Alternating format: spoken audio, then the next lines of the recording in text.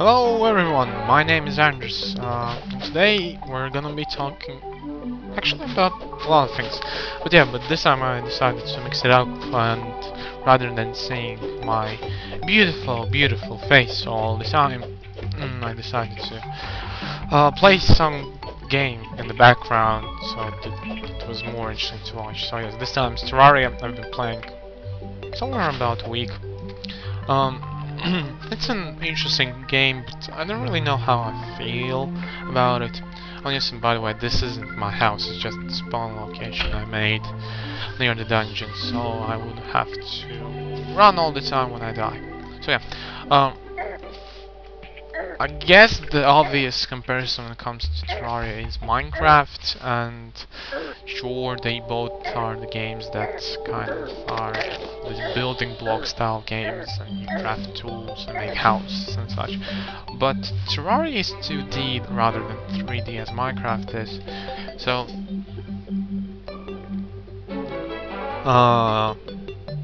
it hasn't the kind of the potential that Minecraft has when it comes to building, but at least have more crafting. Well, you can craft a lot more tools and weapons than in Minecraft, but still, I kind of find that spots tedious, and I guess it would be more fun if you played with someone else, but I played alone. Oh, and by the way, here's a pro tip when you start a game. If you're playing alone, don't make a large map. Make a medium-sized map. I made the mistake of making a large map, and my fucking god, sometimes it takes forever to get to needed points. Like, I should have just made it a medium map. Yeah. Oh shit. But yeah, still it's kind of fun. But I tend to listen to podcasts a lot when I'm playing Terraria, because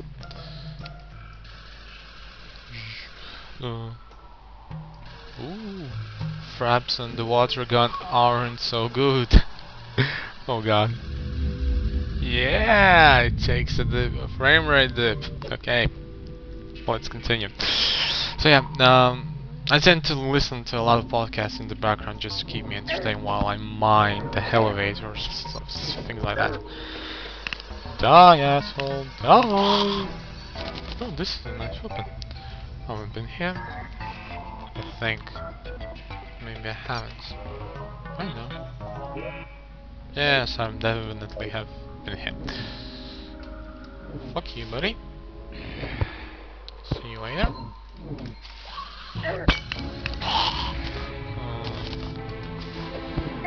But yeah, what I wanted to talk actually, not how I enjoy or don't kind of enjoy Terraria, but actually Skyrim.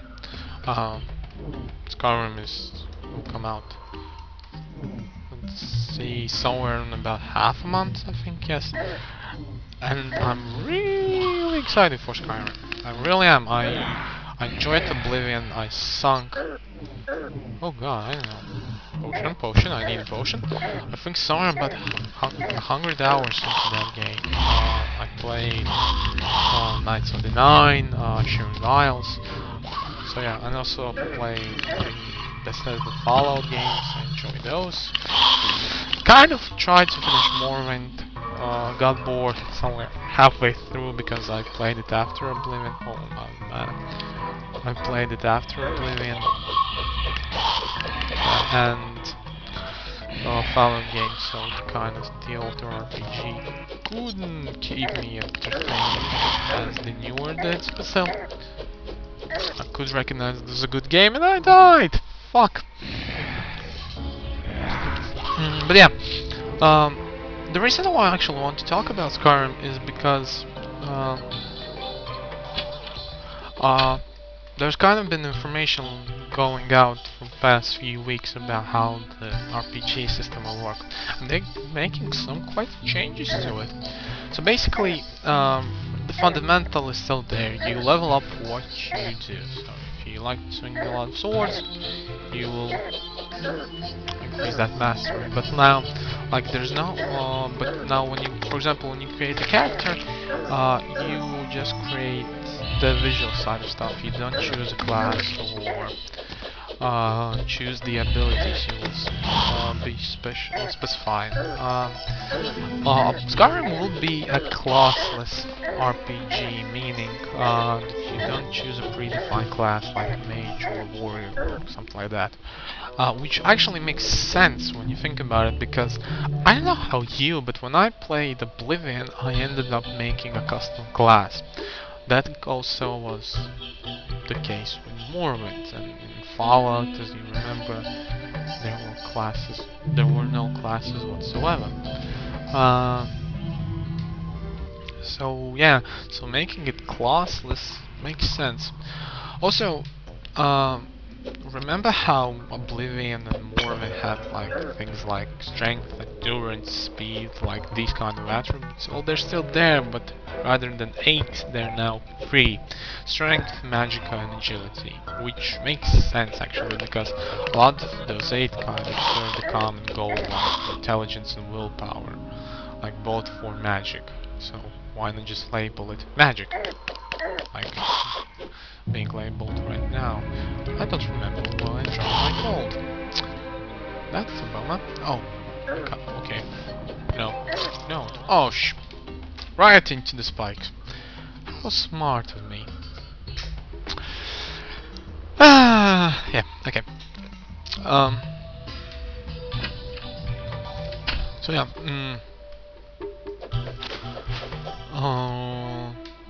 so again, back to Skyrim.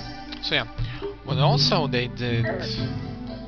Space in my inventory, do I? Why did I make you? Why? I have a maximum mana. What can I ditch? What can I ditch? Oh, I can't need it. All of it. Die, asshole, die. Ah, shit.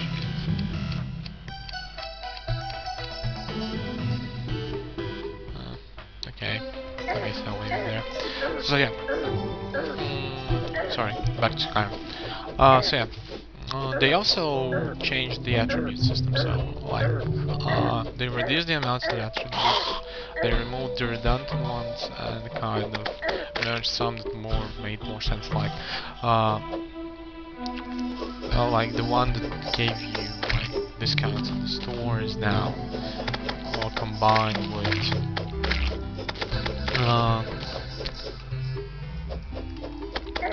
What you call it? With speech, which makes sense. There's no blunt weapons and blades. Now there are just one-handed weapons and two-handed weapons. Which makes more sense when you divide those two in that way. Acrobatics and athletics have been removed, which I think should have been done a long time ago, because really, who chose those as their primary skills? I hope no one. So yeah, mysticism I think has been removed from the game whatsoever, and the spells in that category have been added to other schools of spells. So yeah, and also the perk system has been changed. Like, remember in Oblivion, when you leveled up, when you reached a certain rank, and for say in heavy armor, you got a perk. Like for 20. Now you get perks as you level up, similar like in Fallout. But and you choose, but rather than in Fallout, you just choose a perk. You choose a school from which to pick a point. So you put a point in for, say, heavy armor, and you get the first perk in that. Then if you put another point in that, you get the second perk, and stuff like that. So yeah, also repairing has been removed from the game. Weapons are now won't break. That skill has been changed to crafting and enchanting. Which actually makes sense because, like, I remember in Oblivion, like, the only reason why I chose repairing as one of my primary skills is just to repair weapons and armor. And that's especially crucial in the first Oblivion gate that you entered in the game, because my fucking god, it was hard.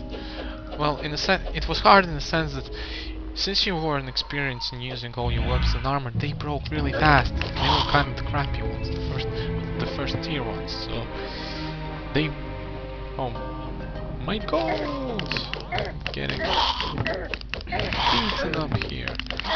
Die, assholes, die.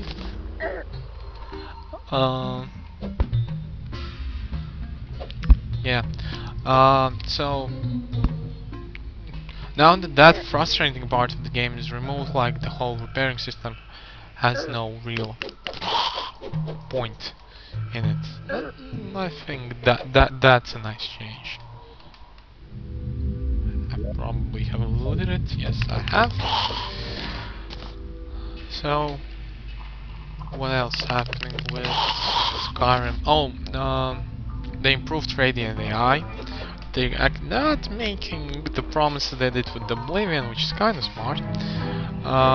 But they said that they kind of made some changes to how the world now works.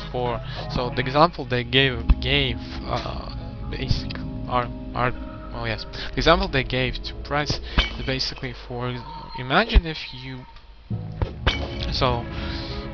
you could go into a city and there would be a lumberjack. He kind of, so he produces.